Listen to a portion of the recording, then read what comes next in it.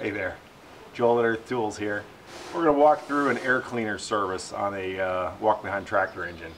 And this maintenance procedure pretty much goes for most small engines on the market today, gas or diesel. All these engines have air cleaners and they all need to be serviced. So this is a Honda engine on an old BCS 853. Expose the thing here. Somebody else will get the phone. So if that's you calling right now, Joel's not going to get it. So anyway, this is kind of a typical small engine filter setup where you've got a two-stage air cleaner. Two-stage meaning there's a foam outer wrap and then a paper inside, or a paper pleated element in here. Now the job of the foam filter is to stop most of the dust before it gets into the paper. And the only way the foam can effectively do this is if the foam is actually oiled. This is designed to be slightly oil wetted. And this particular tractor, which has come in here for service, was owned by somebody who apparently didn't know that, because this foam is dry as paper. Well, it's dry as popcorn, whatever. Well, some popcorn's not dry. But in this case, the dust would have gone right through this thing. So it's fortunate that it didn't get used much in this condition. This paper is pretty new, so I'm not going to replace this. Now, normally when you take this thing off, or even if you just pull the air cleaner cover off and expose this, you'll sometimes see as much as a 1/4 inch of dirt built up on the outside of the foam. And that's great. That means the foam is doing its job. So you would just slip the foam up off. You don't even have to remove the paper. You can just slip the foam off of the outside and bang the paper on something, or I'm sorry, bang the foam on something and get the big dust off. And then it's a good idea to wash it out. Now this has already been cleaned, so I'm not going to have to do that now, but if I wanted to wash this, I could wash it either in gasoline or in a strong detergent solution like dish detergent and water. If you're using water and soap, you have to make sure this is completely dry before you re-oil it. So you can towel it out and let it sit in the sun or blow it out with an air compressor a little bit.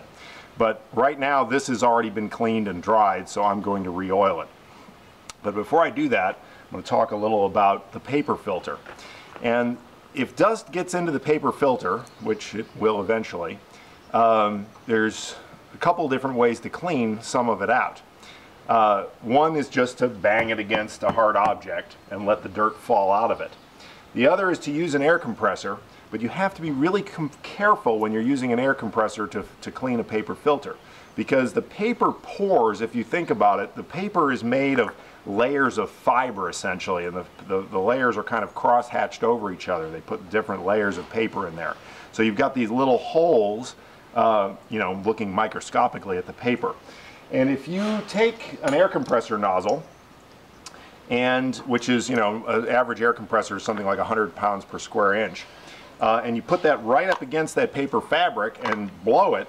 Of course, I haven't hooked up the air gun yet, but if you do this and squeeze the trigger and blow a bunch of air through there, you'll probably get big clouds of dust that come out of the filter, and you'll think, oh, I've done a great job cleaning my filter. And you have, in a sense, but what you've also done is you've forced 100 psi air pressure through these little pores, and you've spread those pores open. You've kind of pushed the paper fibers apart. So in the process of cleaning your filter, you've also ruined your filter because you've made the pores in the paper larger than what they used to be.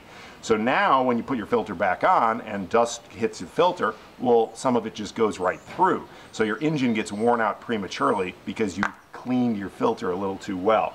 So if you want to avoid that, never put your air compressor nozzle closer than about 4 inches away from the paper. That allows the air to kind of diffuse before it gets there. So something like this would be acceptable. This is not acceptable. You never want to get that nozzle anywhere closer than 4 inches to the paper fabric. I recommend changing these paper filters every 2 to 3 years regardless, because even if you keep the foam filter oiled and cleaned regularly, which I do on my own tractor probably half a dozen times a year, eventually the paper fabric will just decompose over time because it is paper and it's sensitive to moisture and everything else. So these things need to be replaced eventually. So I'm going to oil this now, and this is just regular motor oil in an old recycled bottle.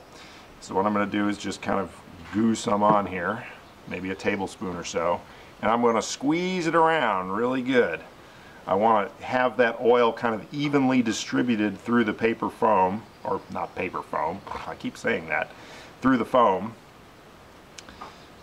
And that looks good. Look, there's still a dry spot there, so I'm going to work that in a little more.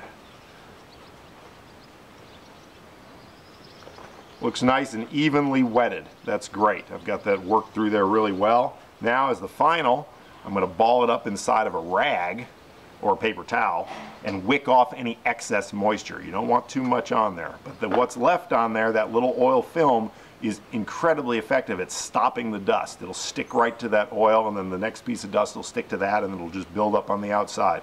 I've taken off filters that are properly oiled, and they can have a 1/4 inch, 3/8 of an inch of dust on the outside, and on the inside of the foam, it's perfectly clean because nothing came through there, and the paper is still clean then too.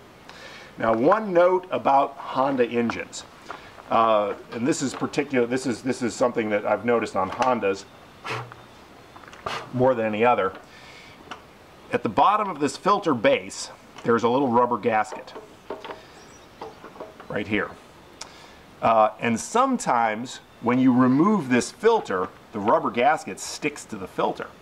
This has been a real problem in the past because people, if it sticks on there, they just say it's you know, their filter's a couple years old, they want to change it, they throw the whole filter away.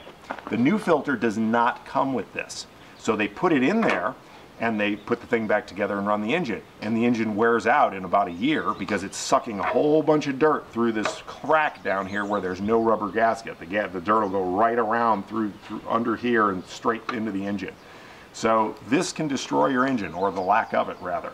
So again, this does not come with a new filter for a Honda engine. You have to make sure to take it off the old filter if it was on the old filter, because sometimes they get stuck there, and put it back on the engine. In this case, it stayed in place, which is fine, but a word of the wise. So, put this all back together.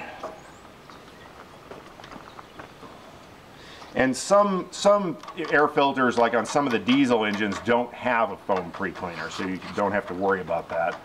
But you still have to do the filter maintenance of knocking them out and blowing it off from a distance with an air compressor or something like that. So this thing's ready to go. In high dust environments, or when you're doing a lot of rotary mowing, it's kicking up a lot of dust. I mean, it's not uncommon to clean that thing a dozen times a year. And again, cleaning it could just consist of sliding the foam pre-filter off, knocking it on something, and as long as the inside of the foam pre-cleaner still looks clean, there's not dirt coming through to the inside of the foam, and as long as it still has some tackiness to it, if you can still feel a little oil wetness, put it back on and run it. But if it's feeling dry, time to wash it out and re-oil it. Find the hole here. There we go. All right, now you're ready to go back to work. That concludes this segment. Thanks.